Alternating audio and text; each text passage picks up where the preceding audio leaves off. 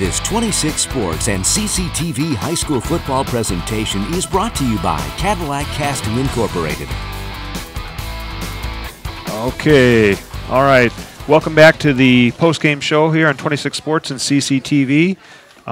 What a game here tonight, Chad. Just an awesome back-and-forth, old-fashioned shootout.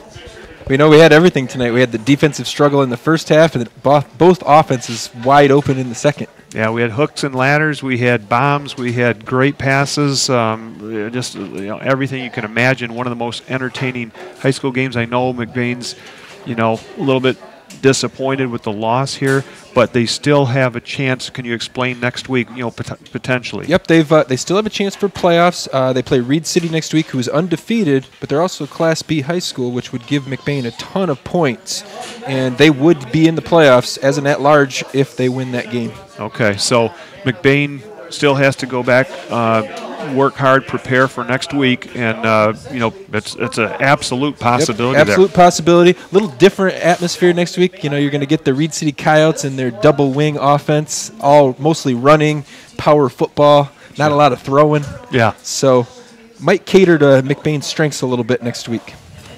Excellent. So I want to thank Chad Grundy. Excellent job here tonight. Lars Verdeen. It's just so nice having the knowledge and of football, helping out a struggling hockey announcer here. So we appreciate that.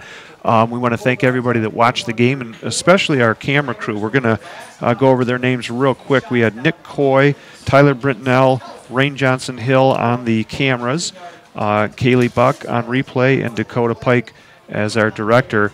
We do have a girls volleyball game, Cadillac and Petoskey, on Monday the 17th, and then next Friday we'll be covering the Cadillac Traverse City Central football game.